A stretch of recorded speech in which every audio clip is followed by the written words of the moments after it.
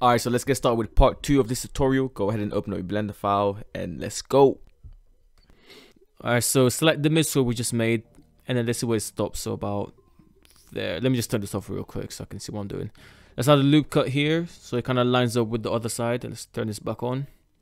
So let's select this vertex and then control right click or left click the other one. So when you press control before you select between two vertices, what it does is it chooses the shortest way to kind of get there, if that makes any sense. Let's select this vertex, then control select this other one. Shift D to duplicate it, and then let's move it up on the Z axis. And then we want to separate it, so press P to separate, and then by selection. So we're separated by what we've selected basically. So now let's select this, go into the front view. Press A to select all of it, and then extrude it down. So E then Z, and then bring it down just a little bit, not too much. Now let's just bring it in a little bit. Actually, you can see how the solidify is facing outwards, and the faces are in. So you can't really see the vertices from the outside. So what we're going to do to fix for that, come back into the solidify modifier, and then bring the thickness inwards, like that. So you can actually see the vertices on the outside. So then let's bring it forward a little bit on the x-axis, just a little bit, and then let's scale it along the y. So S, Y, and then just bring it in just a little bit, just to where it's interacting with the midsole. So let's just check the other side. Now we can use this to make the upper. So first of all, let's smooth out, so W, and then shade smooth, like so. And then let's go into the front view, go into edit mode, then let's select this side. Actually, I might need to extrude another one. Let's just do that real quick. Let's just rotate it a bit. So let's select these two up here, and let's bring them up. We're a ton of proportional editing for now. So bring them up on the Z axis, and then do the same for this one. So we're just trying to follow this path basically, because we're going to turn this into the upper. So select these, and then bring this one up a little bit. And there we go. So now what I'm thinking of doing is splitting these two into two different parts. So let's add a loop cut into the middle, control R, and let's just position this a little bit. So select these two, and then we're going to do the same thing we did earlier, just control left click to extrude them and bring them out. As you can see, let's just bring this forward a little bit. There you go. Let's kind of pull this out, bring this down. Just trying to make sure it lines up with the reference image. So if you can't tell already, it's all just the same technique, just pulling, extruding, etc. So it's not really that complicated, to be honest. That's kind of why I chose this shoe, because it's kind of complicated, to be honest, but it's quite simple to make. Let's go to the top view, and then let's just line it up. So let's just select these vertices over here, press 7 to go to the top view, G, and then move it to the Y. Let's turn on portion editing, make our lives a bit easier. There we go. Let's just bring it in a bit more, something about there. And then let's select this other side, front view, and then do exactly the same thing. Let's kind of bring it forward a little bit, rotate it, line it up as best as we can, and then let's just do the exact same thing and extrude it out. So control left click. There we go. Let's move it down a little bit so it lines up a bit better. There we go. Let's go into top view and do the same thing on the other side. So select it, and then just grab it, move it over on the Y axis. Use the portion editing, bring the ring a bit bigger, and then maybe rotate it just a little bit. Just kind of get in the right shape. You get what I'm trying to say. Let's bring this out a little bit, and then select these 4 corners here, and then press F to make a face in between them. There we go. So now let's move over here. It's all connected, and let's just kind of rearrange it a bit, make it look a bit better. Let's go to the side view, kind of just pull vertices. There's really no right way, just whatever looks good to you. So let's just rotate it a little bit, kind of pull it out, make it all neat, and there you go. That's half of the upper done. As you can see, it's pretty simple, to be honest. It's a pretty simple process, quite easy to follow.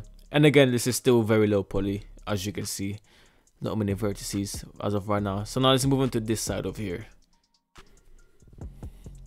So yeah, again, we're going to do exact same thing as before. So let's just select these two edges here. Make sure I'm selecting the right ones. Go to the front view and then do exactly the same thing. So extrude, control left click and just go down. Again, you could just press E and extrude like that, but I find it just quite easy to, I find it easier to just press in control. It's a lot faster anyway, so let's get it all the way there. Let's move this down a little bit. Don't worry about it clipping over there, we're gonna fix that later. So let's come in here, select these edges and just moving them on the Y. Make sure it's interacting with the midsole a little bit. Talking too much, I'm getting confused. Upper midsole. Anyways, just make sure it's sitting quite nicely. Here we go. Select these two, we can move them on the Y. So that one, double press G, slide down a little bit. And let's move it to there. Grab this one, let's move on the X and then the Y a little bit. Let's go to the top view. Make sure it's all aligned. So just like we did earlier. Like so. Go to X-ray mode, Alt Z. Okay, looks pretty good. Here we go. Let's bring it down just a little bit.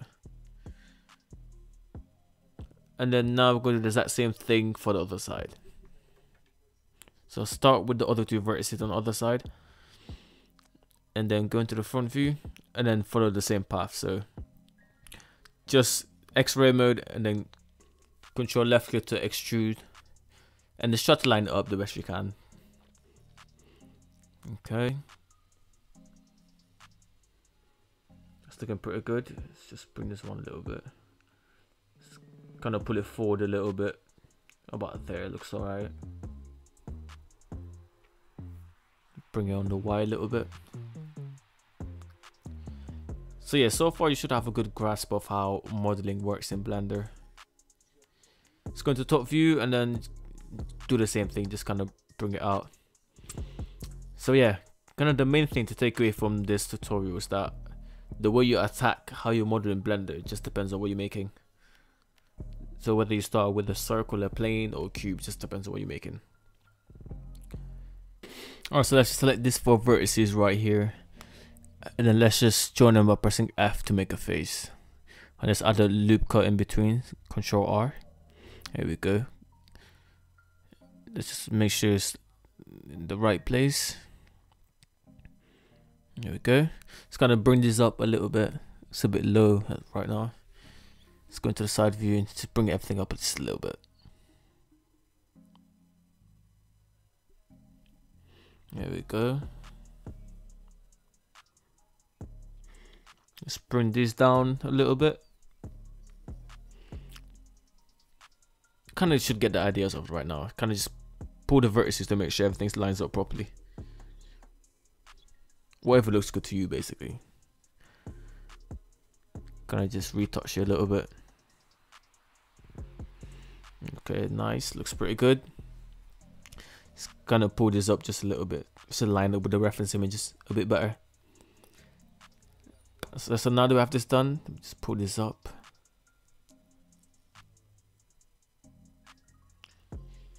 And just do the same on the back there.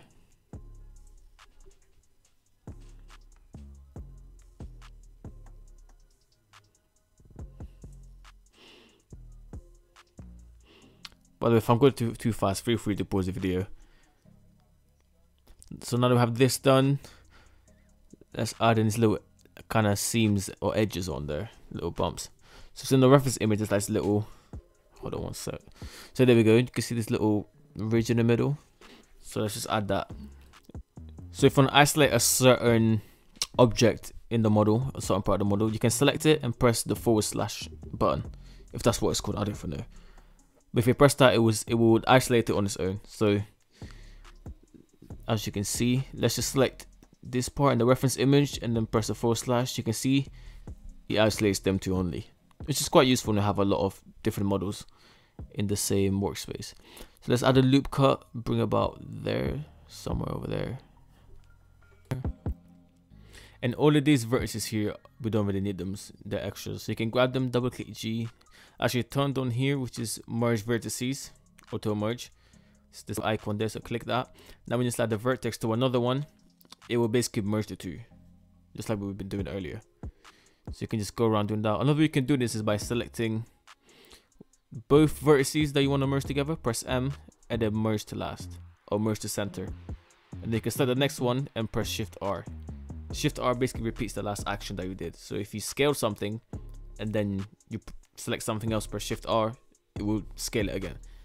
So it's up to you. You can either press M to merge it together, or you can just turn on the auto merge and then double click G. So it's really up to you. So let's just go around and just do the same thing. Merge all these unnecessary vertices. Trying to keep it cleaner. So now we're really coming up to there. Actually, let's just go back there. That looks good. So if you want to join two points like this, you can select both of them and then press J, and it'll cut through like that.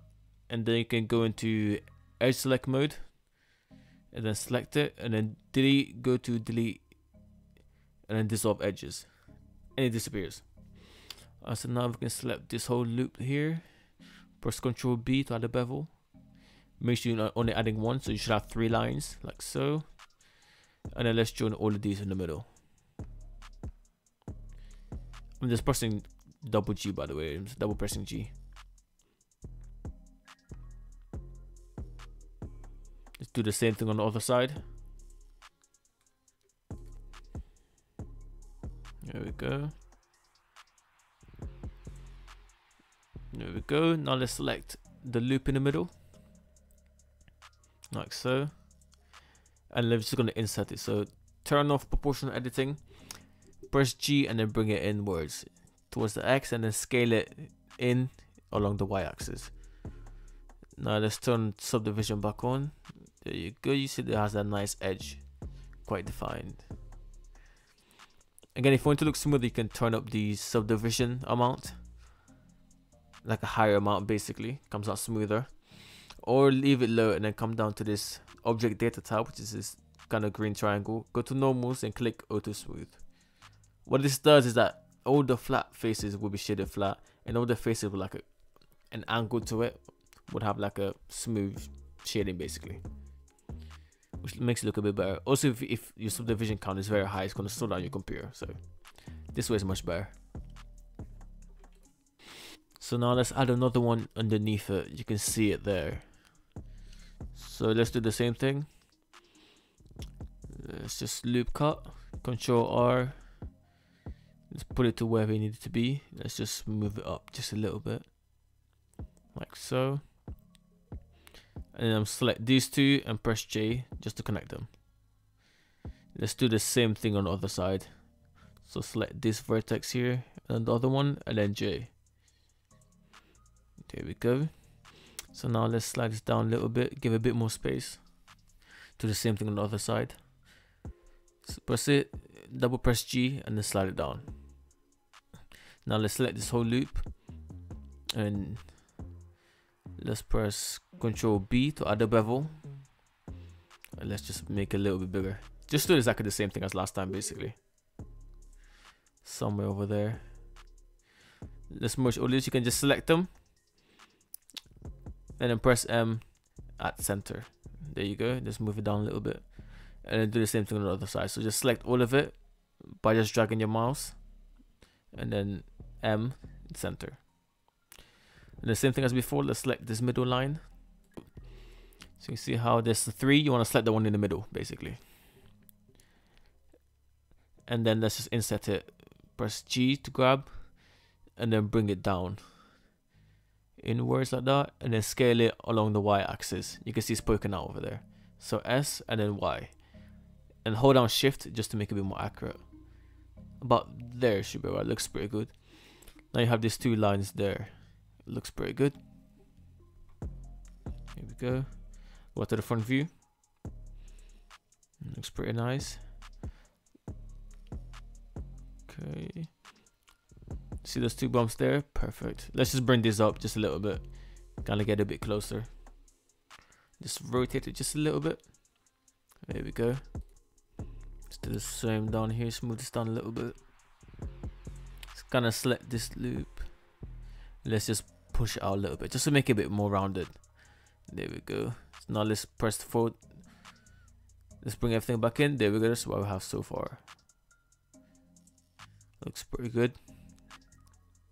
Now let's move on to the toe box. Alright, so that's the end of part 2. Click the playlist for part 3.